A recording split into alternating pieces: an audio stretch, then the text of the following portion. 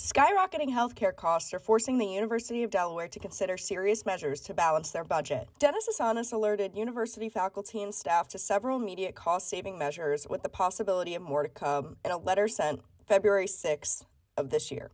It involves health insurance and hiring fees. The health insurance is going up for everyone that works here, and they can't afford to pay such an increase. We're probably going to see budget cuts in a lot of areas. We might see layoffs like we did with COVID and the theater department because they cut down the size of that. The University of Delaware is limiting hiring, traveling, and external consulting.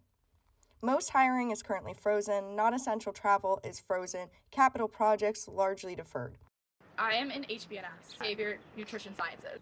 We have a hard time in my department getting specific classes because they can't pay for the teachers to teach the classes. So I know that was difficult for myself.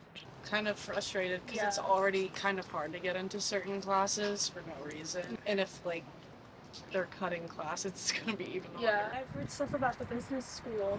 I just know that they're going into strategic planning to just cut down on costs. I know for my major, we use a lot of technology, and we've been having trouble acquiring the technology we need to learn the stuff we need to actually learn. UD told its community these measures and more exist on a living document as the university continues to monitor economic headwinds and the state of Delaware's health insurance premiums.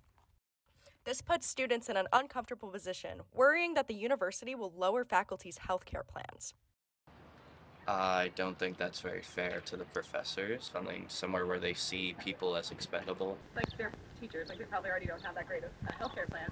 We're paying so much money, where is it going? In February 2024, the university let out a statement in regards to this, explaining, "Our UD community has always proven to be resilient, stepping up to help each other and the institution overall when it matters most.